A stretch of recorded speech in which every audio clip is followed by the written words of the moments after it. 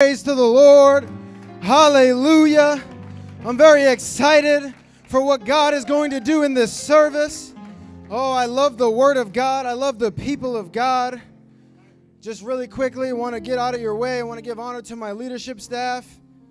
Give you honor. I want to give honor to my wonderful wife.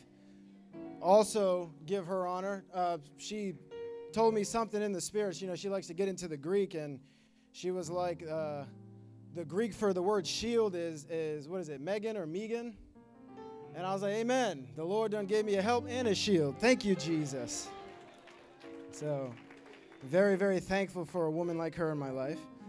While you're standing, if we would just turn to Acts chapter 24, verse 14, I just want to share a thought that the Lord laid on my heart, and it's about becoming the people of the way. So there was a lawyer, his name was Tertullus, and he brought Paul before the governor Felix with crazy accusations. And after the lawyer held his peace, the governor turns to Paul and says, Paul, now you speak. And in this courtroom drama, Paul rises up and he speaks and he says, but this I admit to you, according to the way which they call a sect, I do serve the God of our fathers, believing everything that is in accordance with the law and that is written in the prophets. You may be seated. So I just, for a couple of brief moments, want to speak to you about a group of people in the Bible, a people called the Way. And I want to touch on a couple of areas. I want to touch on where they originated and what they are about and how to become them. So where they were originated, it was commonly thought to be quoted by Isaiah, but the gospel writer Mark, he actually quotes Malachi. And in Malachi chapter 3, he says, behold, I will send my messenger, and he shall prepare the way before me, and the Lord, whom you seek, shall suddenly come into his temple. Now, I just want to stop here. It was the people in the Old Testament, and they were seeking the God of the Old Testament. And it was prophesied to them that a messenger would come before him and that the Lord himself would show up in the temple. Now, we know just by reading the Bible, if you read the man who showed up in the temple, that was who? That was Jesus Christ. And it says that that messenger of the covenant whom you delight in, behold, he shall come, saith the Lord of hosts. So we know, based on the unfolding of history, that the messenger who will prepare the way was none other than John the Baptist. Furthermore, we know that John the Baptist did not come to prepare a physical way in the sense of a street or a road, but he came to prepare a people that would follow Christ by preaching and baptizing in the wilderness. And he called these people the followers of the way. Now, the way was Old Testament language, referring to a famous departure or a famous deliverance that we know to be the Exodus. So we know the messenger, who is John the Baptist, talking about the way, he's really talking about a new Exodus. And instead of Egypt, he's talking about a new Exodus from Rome. And obviously, we know that this analogy is important because we see this new Exodus come to pass in the book of Acts when God poured out his Spirit. So talking about the people of the way, well, what were they about? The people of the way, they subverted the idolatries of empires. They had compassion on society's most vulnerable. They sought equality in community life, and they were people who served as the redemptive power of God. These people who were called followers of the way made such an impact that their critics called them public enemy number one because they stirred up so much dissension throughout the religious world. So the most important topic that I want to cover in becoming people of the way is, well, how do we become people of the way?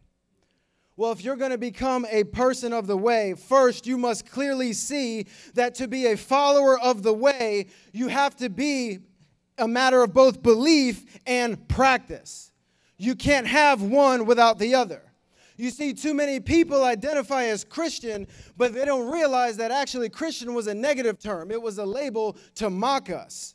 They were saying, oh, you're just a part of that Christ follower, that Christ fool. Christian meant that you identify with the teachings and the philosophies, or that you were Christ adjacent, or that you were a Christ sympathizer. But we need to be a people living our Christianity, not just in word and philosophy, but also in deed and in truth.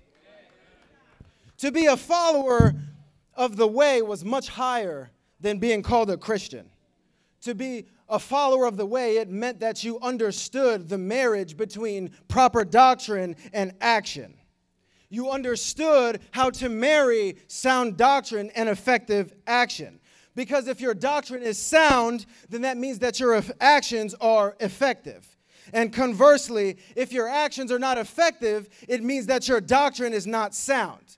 Amen?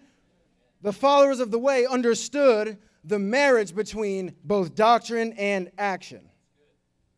So what book do we have where we can see the marriage between doctrine and action? It's the book of Acts. A-C-T-S. It wasn't the book of conjecture. It wasn't the book of pontification. It wasn't the book of speculation. It wasn't the book where I can amen from my comfy little pew. It was the book of action. So I just want to close in a couple of portions of scriptures. You know, Jesus, when he started his ministry, he turned to some of his who were going to become his disciples, his apostles, his followers. And he said, follow me. And the Bible says that straightway they forsook their nets and they followed him. And so if you find yourself struggling to forsake the right net, then maybe you don't understand the marriage between doctrine and action. If you care more about the temporal and the eternal, as we see in the gospel about the man who wanted to go bury his father, then maybe you don't understand the marriage between proper doctrine and action. If you're holding your hand to the plow, as Jesus said, but you keep looking back, then again, maybe there's a disconnect between understanding the marriage between proper doctrine and action. So I want to close in Acts chapter 1, verse 8.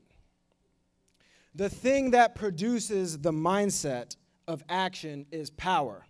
And we know, according to the Bible, the sound doctrine is that you shall receive power after the Holy Ghost is come upon you. That is the sound doctrine. And when you are filled with the Holy Ghost, it gives you the power to go out and to bear fruit and to seek and save that which is lost and to preach the gospel to every creature and every living thing and to do the work of God.